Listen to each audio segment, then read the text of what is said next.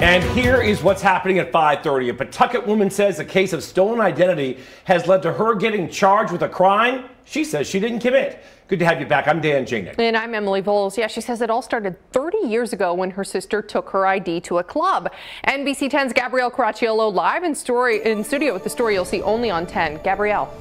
Well, court documents say Robin Washington and Rachel Seeley are aliases for the same person. But Seeley says this is a case of stolen identity, and now she's being wrongfully charged for her sister's crimes.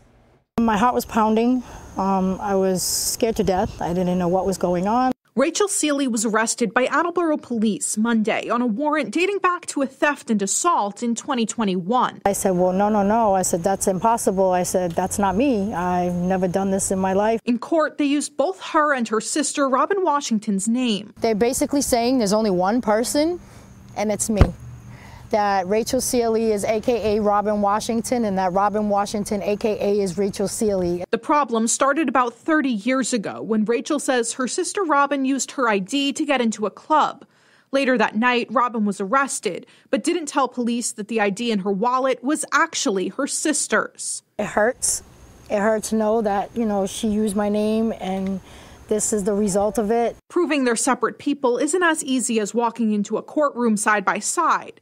Robin died last year. It's a lot to deal with, especially knowing that my sister's no longer here.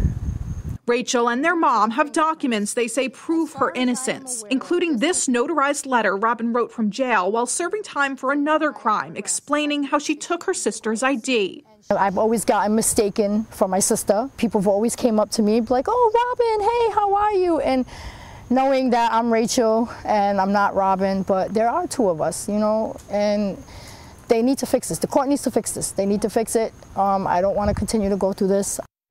Seekonk police tell me their records show Robin Washington is the suspect from the August 2021 theft and assault. They say their warrant was issued in that name. But Attleboro police showed me the warrant in the state system says the last name Seeley. Seekonk police say they're now looking into the matter.